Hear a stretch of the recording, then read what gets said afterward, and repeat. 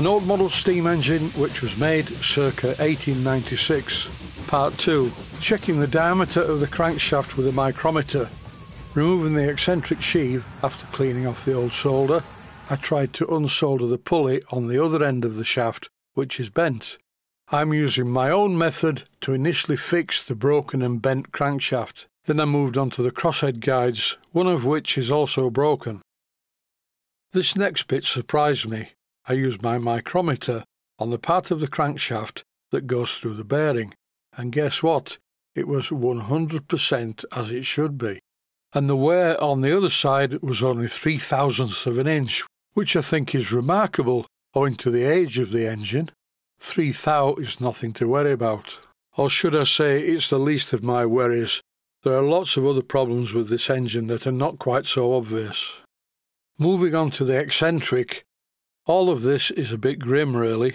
I think I may have figured out how to fix this, and I'll show it in a future episode.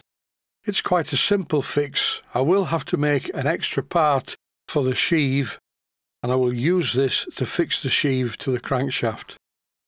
The eccentric sheave was secured to the crankshaft using a really unorthodox method. Here it is. It's a special wedge that was tapped in to tightly hold the sheave against the crankshaft, and guess what? It didn't work. At one end of the crankshaft, this end in fact, was soldered on quite a thin flywheel. You can see the remains of the solder on the end. I need to get rid of this and start again. I've yet to make the flywheel and I haven't decided the best way to do it. James Evans is sending me a brass flywheel. I really don't think this Chinese flywheel will look right. I do have an unmachined Stuart No. 10 flywheel that I could brutally machine and reduce it to a very thin size. Once I melted the solder on the end of the crankshaft using a small blowtorch as shown, I cleaned it off with a cloth first, then I used a piece of Scotch-Brite to clean up the rest of the crankshaft.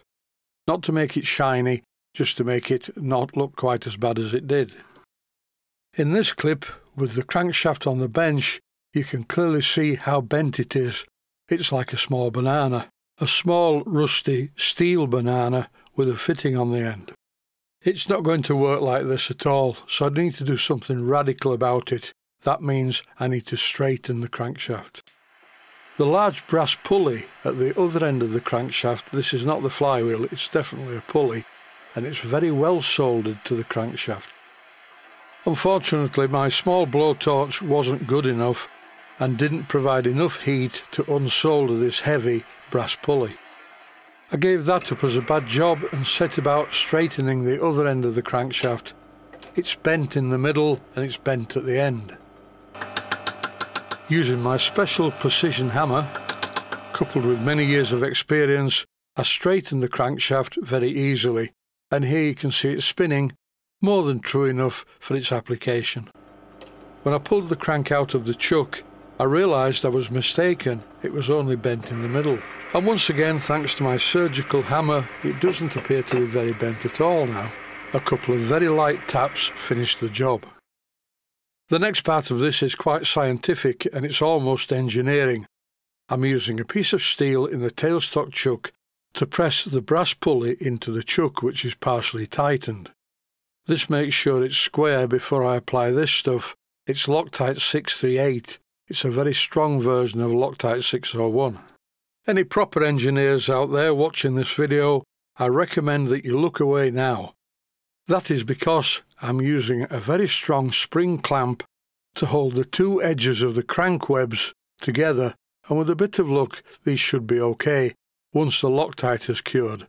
And I can't really do any more in this episode. I want to leave the Loctite bond to cure fully before I work with it.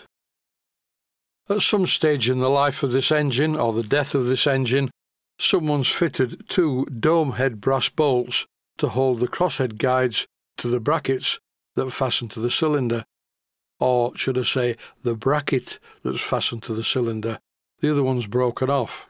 I will need to resolder this. I'll be using soft solder, and it also explains something to me, which is why some of the cladding on the cylinder is quite dark in certain areas, and it's where the parts were originally soldered to it.